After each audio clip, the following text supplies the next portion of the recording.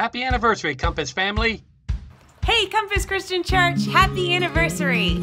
Happy anniversary, Compass family. Happy anniversary, Compass family. Happy anniversary, Compass. Happy anniversary, Compass family. Happy anniversary, Compass Church. We are excited about our one-year anniversary, and it's an exciting time. I think all of us wish we were together today, but we're going to make the best of it. You know, like we've done the last few weeks on our online service, we're going to ask you if you want to comment below. You can do the amens or the oh yes, or just talk to one another. It's some pretty cool interacting things that we have. And the other thing, I just want to introduce myself. My name is E.L. Jones. I'm one of the preaching ministers here at Compass Christian Church.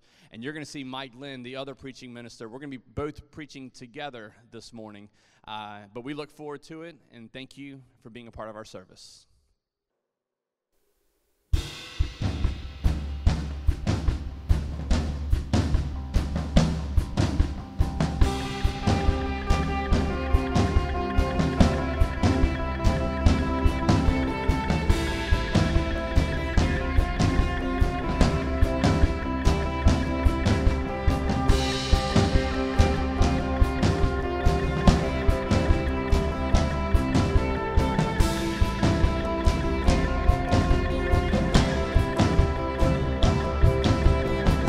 Our God, a firm foundation, our rock, the only solid ground.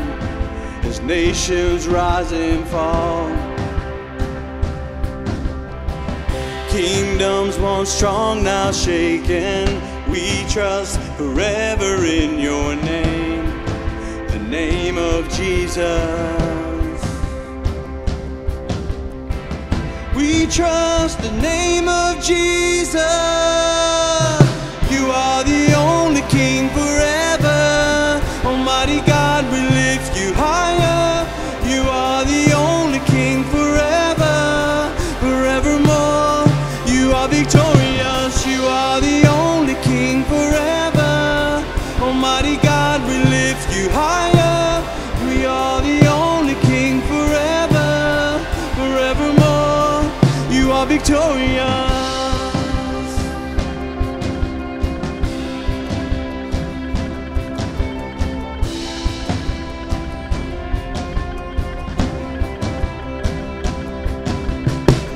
Unmatched in all your wisdom, in love, in justice you will reign, and every knee will bow. We bring our expectations, our hope is sacred in your name, the name of Jesus. Oh, we trust the name of Jesus. You are the only King forever. Almighty God, we lift you higher. You are the only King forever, forevermore. You are victorious, you are the only King forever. Almighty God, we lift you higher. You are the only King forever, forevermore. You are victorious.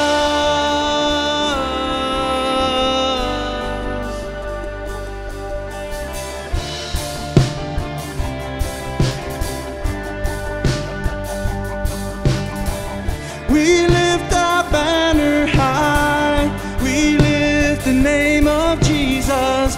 From age to age you reign, your kingdom has no end. We lift our banner high, we lift the name of Jesus.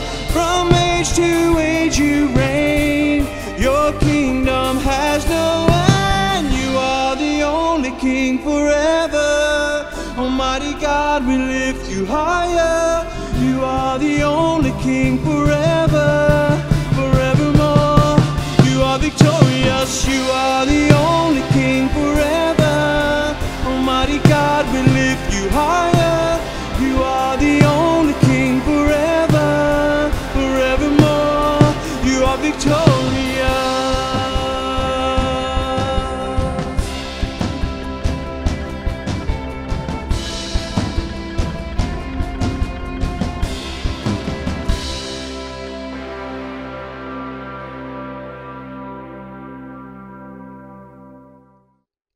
Hey, welcome again, Compass Christian Church, and to any of our guests that we have with us this morning or this week watching our service. We're glad that you are here. If you are here for the very first time being a part of our service, we would ask if you wouldn't mind filling out a Connect card to let us know who you are. You can find that in the comment section below on our Facebook page or on our YouTube channel.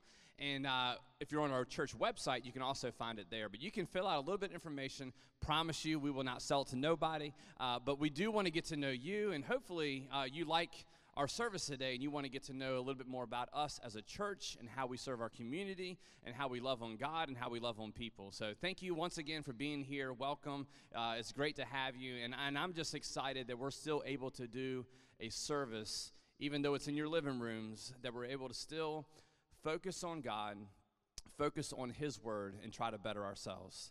At this time, we're going to move into a time of prayer. And before I do that, I do want to ask if we all would just maybe take some quiet time, maybe like 10 or 15 seconds before I pray.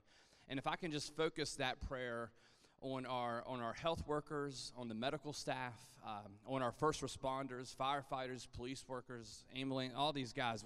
We just are praying for them. And they need not just our prayers, but they need our support, they need our encouragement, and they need us thinking about them at this time. So we're going to just have a little bit of quiet time in your living rooms, and we're going to pray, and then I'm going to close this out as we move on through our service this morning.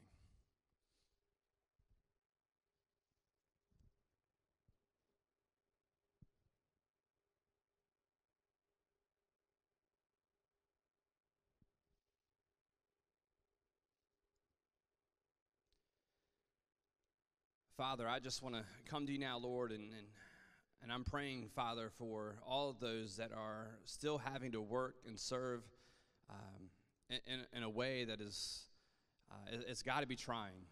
And God, I just want to pray right now that you will bless them, bless their families. Lord, provide peace in situations where I know that there's a lot of just unknown or uncertainty. And God, I just thank you, Father, for their service, for their desire to help other people. They're not doing this just for a paycheck, God. They're doing this because they love people. They have a profession that has gotten them in helping others and making them well. And so, God, I pray for all of those that are on the front lines of what's going on in our society, that you will give them the strength, that you will give them the clarity, allow them to have the energy to do the job that is needed to help protect others from getting this virus. And God, I just pray a special protection upon their husbands and wives and their kids at home when they have to come back home. And God, I do want to pray for our first responders, all of those men and women serving in the police and firefighters and our military and just everyone, Lord. That you will allow them as well to have clarity, to have energy, to have strength, to give them protection, and to know that the communities, especially here in this community, that we are encouraged by them, that we support them, that we love them, and we care about them. So God, I pray for them now. I pray for us as a church, Lord. I pray that we will constantly be a light in the society that is dark. I pray, Father, that we will encourage and smile more and just do things that we can do to love other people. God, you have called us. You have called us to be your ambassadors. So as this time, Lord, as we have gathered together as the church, may it be a way that we didn't expect it to be, that we will be the church more than ever right now, Lord. And I pray all this now in the name that is above every name, the name of Jesus Christ. Amen. Hey, thank you all once again, and we look forward to the next song and for the message and stuff like that, but we do look forward to hopefully getting all back together when all this is done so we can worship and serve and love our God in heaven.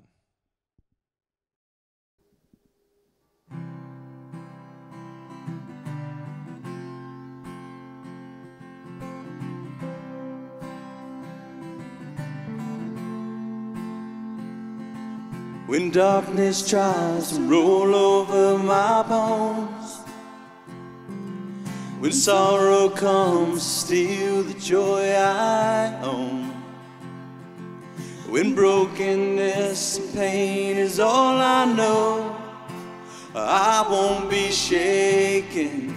No, I won't be shaken.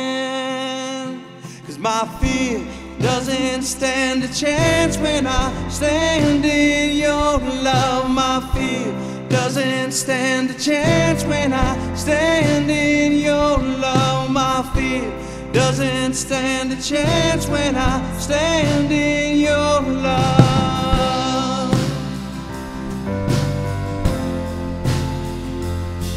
When shame no longer has a place to hide,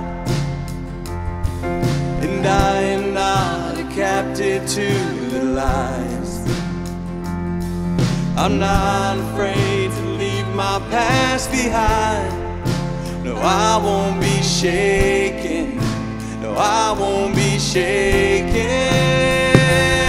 'Cause my fear doesn't stand a chance when I stand in your love. My fear doesn't stand a chance when I stand in your love. My fear doesn't stand a chance when I stand in your love. Oh, I'm standing in your love, 'cause there's power that can break off every chain. There's power that can empty out a grave. There's resurrection power that can save. There's power in your name, power in your name. My fear doesn't stand a chance when I stand in your love. My fear doesn't stand a chance when I stand in your love. My fear doesn't stand a chance when I stand in your love. When I'm standing in your love, 'cause my fear doesn't stand a chance when I stand in your love. My fear doesn't stand a chance when I stand in your love. My fear doesn't stand a chance when I stand in your love. Oh, I'm standing in your love. Oh, I'm standing on the rock. Oh, I'm standing in your love. Well, happy anniversary, EL. Yeah, happy anniversary, Mike. I mean, who would have thunk it, right? Who would have? It's been an exciting year, hasn't it? Yep, before we get going, though, I want to make sure we are at proper... Okay. How we doing? I think, we're good right there. There we go. Okay. So that being said, our motto this year at Compass, it's always been, We'll figure it out. we'll figure it out. I can't tell you how many times in staff meetings or board meetings or even just me and EL meeting, we've used that phrase. But the reason that we've been able to say that phrase, and you'll agree with this, I'm sure, is not because we're going to be able to handle it, but we trust that God is going to show us a proper way. That's right. And this past year is just living proof of that, where God has just intervened time and time again. But trusting in God is not something new. Psalm 20 verse 7 says that some trust in chariots, some trust in horses, but we trust in the Lord our God. Isaiah instructs us to trust in the Lord forever because he is our everlasting rock. Jeremiah just simply says, blessed is the man who trusts in the Lord. And of course, the most familiar passage of Scripture about trusting God is what, EL? It's Proverbs 3:5-6. And it's going to be the verse that we're going to talk about this morning. And what that scripture says, it says, trust in the Lord with all your heart and lean not on your own understanding. In all your ways acknowledge him, and he will make your paths straight. Last week you used a passage from Philippians, rejoice in the Lord again. Again, I say rejoice. And you said it reminded you of that song when you were a kid. Yep. And then you went and sang it. Yeah. Well, it's funny, this passage, trust in the Lord with all your heart, kind of reminds me of the song that we used to sing as well. Oh, really? Why don't you go ahead and sing that? Come on, Mike. Come on, let's do it. Okay, if you can do it, I can do it. All right, here we go. I think it went something like this. Trust in the Lord with all of your heart. Lean not on your own understanding. In all of your ways acknowledge the Lord, and he will make your path straight. Yes, he will. You know that song. Oh, I know it. Folks, that's not only a great passage of Scripture, but it's also a great promise. Yes. In fact, I would challenge you, if you have not memorized that particular verse, I would challenge you to do so, because that verse can have such a major impact on our lives. Now, understanding that, what I want us to hopefully do the next few moments is let's look at some specific ways, if you don't mind, when King Solomon, and that's who actually wrote these words, when King Solomon says that it's most crucial in our life to trust God. You know what I'm talking about there? Yeah, and our first point this morning, what we're going to go over and talk about is that we need to trust God. Trust God when things happen that you don't understand. I don't know about you, Mike, but that happens a whole lot to me in life. I don't understand a lot of things, and I need to make sure I trust God. See, verse 5 tells us to trust in the Lord with all your heart and lean not on your own understanding. You know, there's a self-help book on the market. It's called When Life Throws You a Curveball, Hit It. Well, there's a problem with that, Mike. It's not easy to hit a curveball, is it? No, it's not. It's not easy at all. And I would say, Mike and I, we don't hit curveballs all that well. And I think it's safe to say that anyone in the living rooms out here watching us, y'all probably don't either. Or fastballs, sliders, knuckleballs, whatever you want to go at. But in fact, when it comes to our own ability at the plate, we're not all that impressive. And one of the most humbling things, I think, for a guy, and this happened to me last year on the softball field. I was playing with the Compass Church here, is to strike out in slow pitch softball by swinging. It's one thing if you get called out on strikes, because you can blame the umpire on that one and say, man, that guy can't see nothing. He's blind as a bat. Bad call, blah, blah, blah. But when you swing out of your shoes and miss the ball, whew, I just had to hang my head and walk back to a full dugout full of guys laughing at me and joking me. But when life throws you a curveball or a slow pitch softball, it's more likely sometimes you're going to miss. And yet, life continues at times to throw curveballs. And there's nothing sometimes in these situations that any of us can do about it. But here's the good news. Solomon says, when life takes that unexpected turn or that curve, you do not have to understand everything that's happening. You see, the worst thing you can do in these situations is try to understand these things or try to handle these things on your own. Now, I want to point this out here is, when things happen that you don't understand, that is when you need to put your trust in God. Can I get an oh yeah? Oh yeah. Oh yeah. Oh yeah. That's right. Can you write it in the comment section below? You can say, God, I don't understand why this is happening, or I don't understand this divorce, or I don't understand this business failure, or I don't understand why this friendship's gone bad, or why I'm having health problems. But I know that you know what's going on, and I will put my trust in you. See, there are a lot of things that may be happening in your life right now, and I think there are a lot of things happening in our life, in our society, and around the world, and we don't have a lot of understanding about it. But for example, God has promised to bless our life in these times.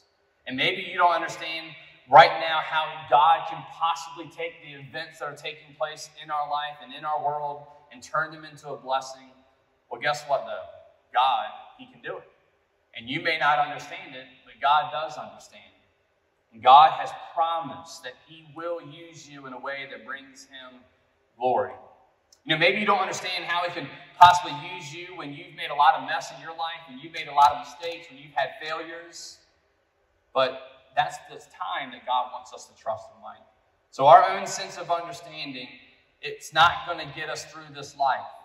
But trusting God when you do not understand, that's what's going to get you through this life. Great advice, Neil. Great advice. Trusting God even when things happen that you don't understand. But a second way, Neil, the second way that we need to trust God is when we're faced with decisions in our lives. I probably don't have to convince you that it's a good idea to seek God's guidance when you make those major decisions in your life, whether it's changing careers or whether it's deciding what college to go to, or maybe picking up and moving to a different city, or even getting married. But it's not just the big decisions that we need to trust God with. We need to trust God with any decision that we make. Solomon says, and I quote again the second part of that verse, in all your ways acknowledge Him. All your ways. That means in your marriage, as well as your dating life, or your dating life, your family life, your career, your personal life, even when you deal with your finances. In all areas of your life, God's input needs to have a major role. That's because if you leave God out of one area of your life, then it leads to destruction in the other areas. You know how it is when you were in school, and if you got 8 out of the 10 questions right, you would pass the course. 80% you pass. My mom would throw a party. If you're a salesman, and you clinch 8 out of 10 deals, you're able to do that, you're considered to be very successful. But when it comes to trusting God in all the areas of your life, 8 out of 10 isn't good enough. Solomon says we have to trust God in all the areas of our lives. I don't know if you realize it or not, but the way that you manage the different areas of your life come down to the decisions that you make concerning that. How much time you're going to spend at the office versus how much time you're going to spend at home. How much money you're going to spend on recreational things versus how much money you're going to save for retirement. What kind of music you listen to, what kind of books you read, what kind of television shows or movies you watch. You see, folks, it all comes down to decisions. And making a decision the way that God wants you to is the way that you demonstrate your trust in God. It's saying, God, this is not my natural inclination. It's not an easy choice, but it's the right thing to do. And so, God, here's what I'm going to do. It's not about what I want to do. It's about doing what you want me to do. It's doing it your way. So I challenge us to include God in our decision-making process, and He'll honor our obedience. Yeah. And that brings us to the third point this morning, is we need to trust God when the future seems uncertain. I mean, I can't find a better way to say that, except Solomon does. He says in verse 6, and He will make your path straight. He will make your path straight. You see, when some of us look at our future, we might not see that straight of a path. You might see something very rocky, maybe steep, maybe a winding road cluttered with debris or obstacles or whatever it might be from your past. See, for some of you, your journey into the future, it's not like you're walking in sunshine or it's got this wide open, beautiful road. It's kind of stumbling through the fog, or maybe it's even crawling sometimes. But if your future seems uncertain, I want to just give you some truth this morning to say that God can handle it with certainty. Because Solomon does say, He will make your paths straight. Now, this verse isn't saying that God is going to make your life easy, Mike. It ain't going to do that. He's not going to do that. It does mean He's going to make our life more focused. And that's what excites me. He's going to give us direction. He's going to give us purpose. And you will know where you are going and what you are doing.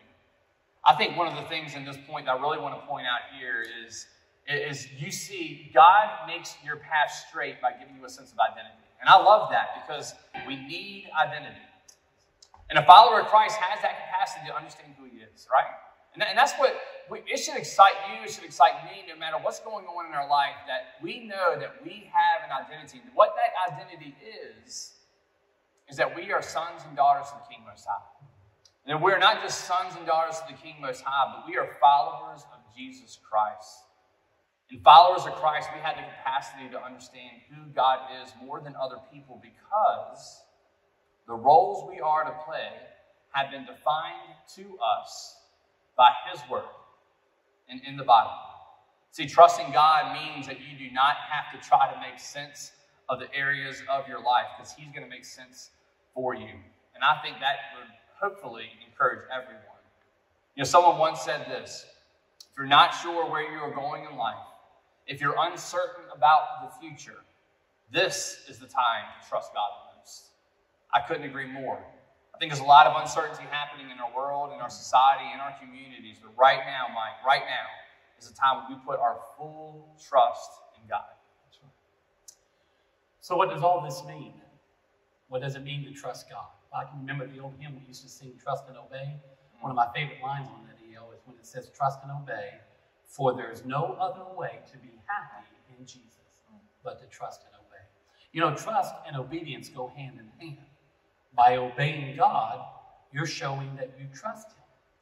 And in fact, to be honest with you, obeying God is really a way of stepping out in faith and saying, God, I'm going to take your word for it. You know more about my life than I do. Bill Hybels tells a story about his first skydiving experience. And he said that as he stood on that plane about to jump, he kind of asked the instructor, rather facetiously, he said, "Can I trust my parachute to open?" And he said the instructor just kind of looked back at him and simply responded, "Well, there's only one way to find out," and that's to jump. And so it's the same in trusting God, folks. There's only one way to find out if trusting in Him works. You have to jump. You have to take that leap of faith. But the wonderful thing is it's not a blind leap of faith. That's right. Because thousands upon thousands of people have tried trusting God and have found that He never fails. You know, you don't have to know all the details about how things are supposed to work. You simply follow the directions that God has given to us in His Word. And what are they? Trust God when things happen that you don't understand. Trust God when you're faced with a decision. And trust God when the future seems uncertain. Amen. Yeah. And that is the advice from King Solomon. But more importantly, it's advice I feel like that all people that call themselves after Christ, we should follow. We're going to move into a time of communion. We're going to have a song. And during that song, if you don't have your communion ready, if you want to go get that in your homes and make sure that you're ready. But we're going to prepare ourselves to do exactly what we just talked about, to center our hearts around Christ, but to trust and obey that He is in control and that His resurrection, His resurrection from the dead is giving us life and power and so much joy and hope and truth. And so as we move into this time, we're going to do that. After the song, Mike's going to give a communion meditation, and we're going to give you a little bit of time in your homes to take these emblems and to remember Jesus. But don't go anywhere, okay? We're going to come back and we're going to say goodbye to you. We got a few announcements at the very end of this service.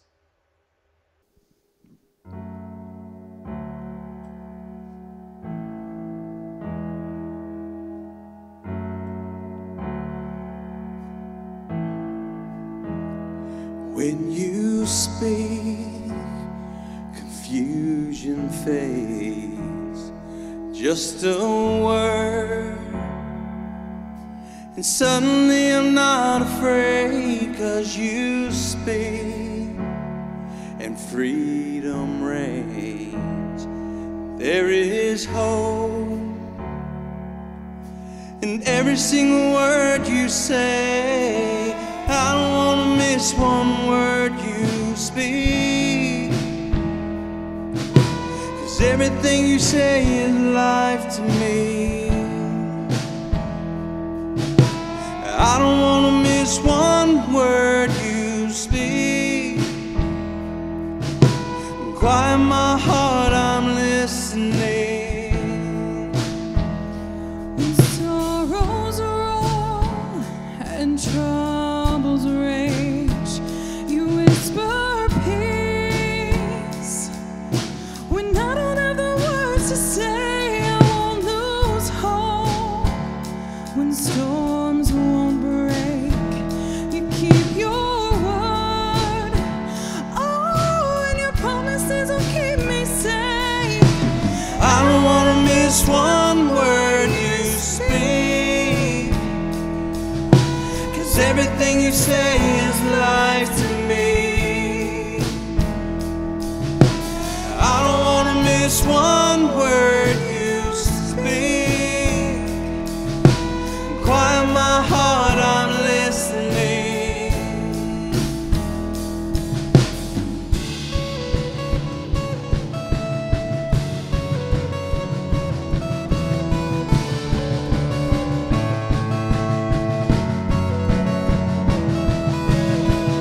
Your ways are higher. You know just what I need.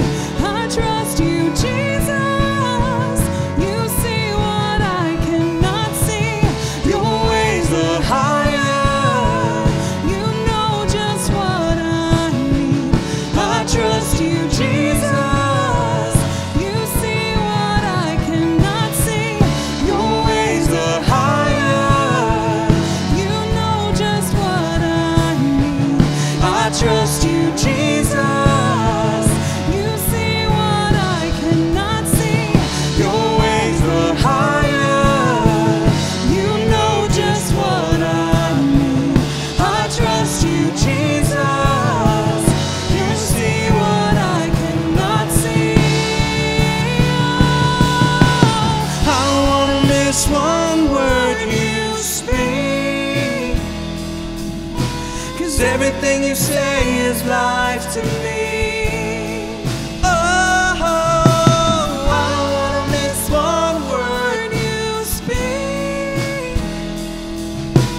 Quiet my heart, I'm listening. I don't want to miss one word you speak, 'cause everything you say is life to me. I don't want to miss one word you speak. Quiet my heart, I'm listening. I don't want to miss one word you speak, 'cause everything you say is life to me. I don't want to miss one word you speak, so quiet my heart, I'm listening.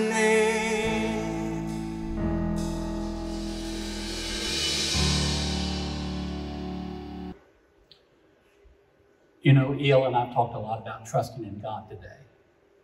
One passage we didn't mention was the passage in John chapter 14 where Jesus himself said, "Don't let your hearts be troubled. You believe in God, believe also in me." The New Living Translation translates that verse, "You trust in God, trust also in me." Folks, I think now more than ever, a trust in God is necessary if we're going to deal with everything that's going on. Someone once said that when tragedy or hardships come in our lives, we have one of two options. We can either run from God or we can run to God. I don't know about you, but I'm choosing to run to God. I'm choosing to, as Jesus said, trust in God. I'm especially made aware of that every Sunday as we share in a communion time, because it's at this time and place where I feel God's presence the most. It's a time when I run to God for comfort and for strength. Today, as we share this communion time, I realize that it may be a little different than what we're used to. And by that, I mean that we're not gathered in our church building around a communion table, but rather we're gathered in our homes, either in front of our television set or our computer screen or on our phones. Nonetheless, as we gather this morning, we gather to remember Jesus and his sacrifice. We gather because we have put our trust in him. And so this morning, as you take of the bread that represents his broken body, and as you take of the juice that represents his shed blood, may you remember Jesus' ultimate sacrifice. And may you reaffirm your trust in God. It's at this time that we would encourage you to share in a personal communion time, whether it be as an individual, a family, or a group of friends that have gathered together. Let's remember Jesus the way he's asked to be remembered.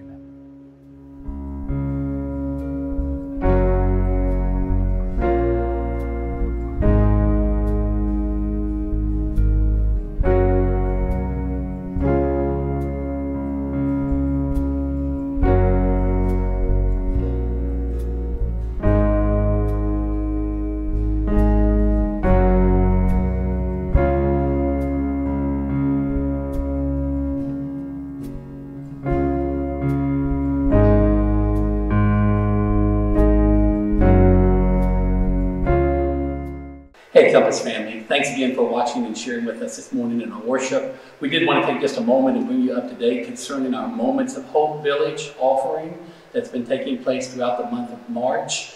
We challenged our congregation back several weeks ago to raise $10,000 to help Moments of Hope, which is a Christian-based organization that's under the direction of our very own Bob Hummer, but to help them raise funds for a village that they would like to have built over the next several years. And so we challenged our congregation to help raise $10,000 towards that goal. So you ready for this, EL? Oh, I'm ready. Do you want a drum roll? Sure, I'll take a drum roll. We raised $13,701. $13,000, EL. That's awesome, man. That's awesome. Great job, folks. Great job. EL? Hey, well, that is a great job, and it's very exciting. We will make sure not only that we're giving them money, but we're praying for that ministry as well. Thanks again for joining us here at Compass Christian Church. We hope that you enjoy the service, but more importantly, we hope that you are putting your trust in God. Amen.